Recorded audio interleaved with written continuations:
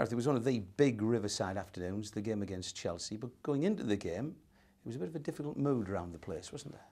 Definitely. I mean, the weekend before was one of the most horrible afternoons I've experienced in football. You know, I mean, it's humiliating to lose at home in any period of the season, but because we were being under pressure, because we'd had a little rally against Sunderland and raised the hopes of the fans, and then Villa was a disastrous afternoon, and obviously the manager got a lot of stick and the team got a lot of stick, and there were players in tears, and just a really nasty afternoon, and the sort when you're my age that you start to think perhaps I should be going and doing something different. But we managed to recover a bit of pride against Coventry in the week leading up to the Chelsea game in the Cup, and that was a key result for us. You know, we managed to keep a clean sheet, which we hadn't looked like doing for a while. We looked more solid as a team, and we got a bit of pride back, and we knew going into the Chelsea game that really there wasn't so much pressure on us because people didn't expect us to get anything. And you know, I half expected when I phoned my wife that evening and said, oh, it was 3-0 love. You know, she's not the biggest follower of football, that she would probably say, oh, never mind, you know, to be expected. So it was a real bonus to be able to play as well as we did, and you know, we deserved to beat the best team in the league on the day. In terms of conference, how important was the early goal? Well, I think you look at the Manchester United game earlier in the season, and again, people didn't necessarily expect us to get anything from that game, but we scored early that day, and I think it was Mendieta that day. Against Chelsea it was Fabio, and you saw his confidence grow, and you saw the confidence of the team grow, because we knew the way that the formation we'd set up, we would be difficult to break down. And Chelsea aren't prolific if they're behind in a game. You know, if they go ahead, then they're very difficult to beat. But we were set up not to concede too many, and you knew if we got our noses in front, then we'd have a chance.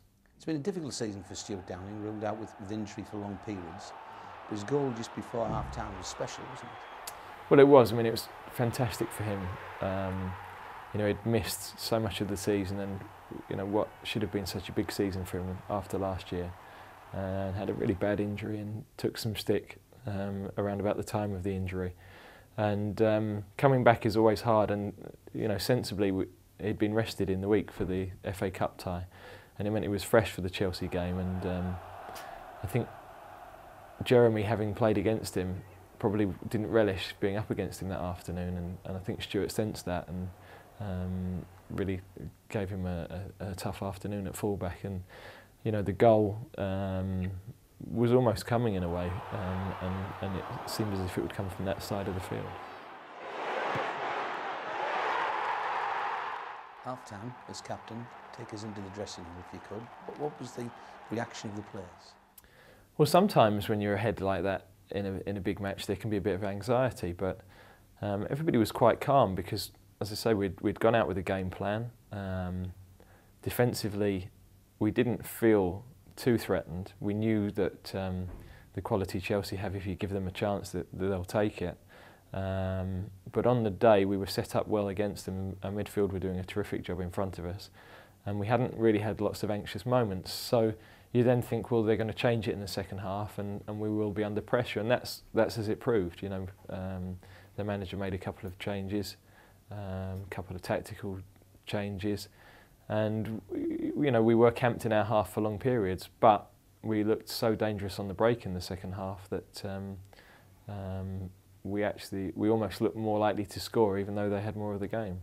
Yakubu was matured as a Middlesbrough footballer in his first season, taking on world-class defenders in Carvalho and Terry. He gave them a torrid afternoon, didn't he? Yeah, which was nice to see, because you know, so often defenders from other teams at the top of the league get a lot of protection, and they're not always exposed, and sometimes, you know, it was nice to see the roles reversed, where we had a lot of protection in front of us.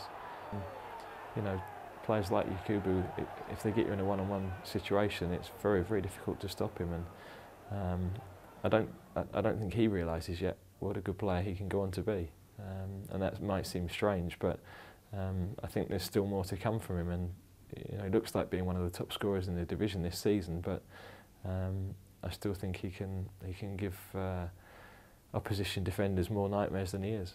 It was a terrific goal, wasn't it? Oh, fantastic! I mean, at the time you don't necessarily appreciate it because you're in the flow of the game and you're looking around to see, although we're on there, he shrugs defenders off, and he's a real handful. At the end of the game, there was the Gareth Southgate clenched fist salute back. Yeah, well, I think as much as anything that was relief. I'd done it at Sunderland a couple of weeks before because we hadn't won for a year and a half, or however long it was, and it was so important. After such a disappointment with Villa the week before, it was important to get a win at home, and to get a win against Chelsea was a bonus. But quite honestly, I don't think it would have mattered to us as a team who we'd beaten that day. It was more enjoyable because of who we'd beaten, and it must have been more enjoyable for the fans because it's always nice to beat a team who are going to be champions. But for me, I think it was relief that we'd bounced back in the right manner and that we'd shown people a bit of pride, that we'd given the fans a bit of pride back, and that a week on from being the laughingstock, we were all of a sudden the talking point across the country for the right reasons.